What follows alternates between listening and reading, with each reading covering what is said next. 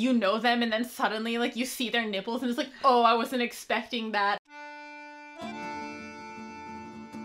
So nipples. Nipples, yes. We all have that friend that has like puffy nipples, you know? No, we don't. Lauren, You're not in this. We all have that friend who has those like puffy nipples that kind of look like fingers like moving. Oh! When someone has like furious nipples that are like crawling out through the shirt, you call them crawling? What a gross word. Who knows where they're gonna point?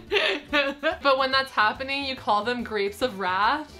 I really don't want to think about it.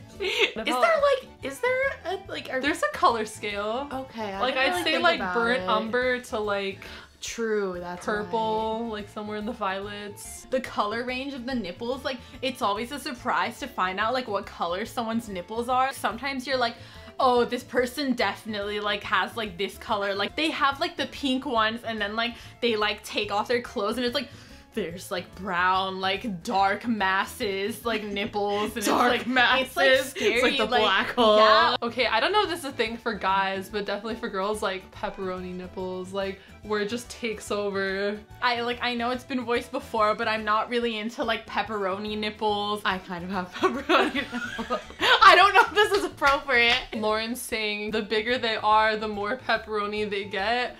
I don't know about that because I've ordered a lot of pizzas and that's not always true. Let's just say, I'm just gonna say, they like sometimes get like invert. Like Lauren can actually like make her boobs a different shape. It's really, I used to have a video of it at prom. I was like, do the thing, and I was like filming and you were like, okay. And they like went like this, but she wasn't like pushing them with her arms, like they changed. It like they have rock hard pecs. Who has like the best nipples that you know of? I haven't seen that many nipples, honestly.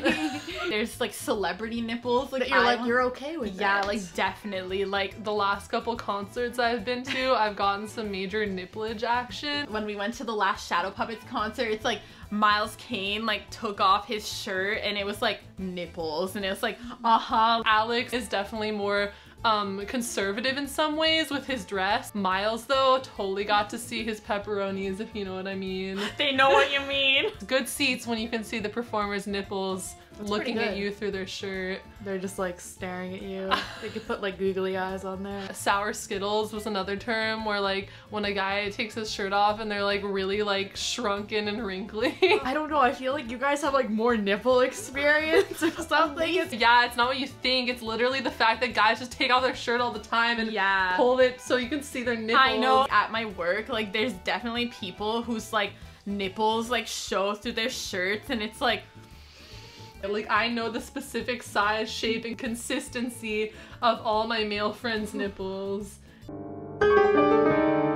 I guess you guys have like so many guy friends because you know girls don't normally just like rip off their shirts and like show nipples. Oh, like in Friends when like Jennifer Aniston doesn't wear bras, it's like people like make a scene where it's like she's not wearing a bra, like oh put on a bra, blah blah blah, and it's just like you wouldn't be commenting if it was like guy at work's like puffy nipples like coming through. I make many comments.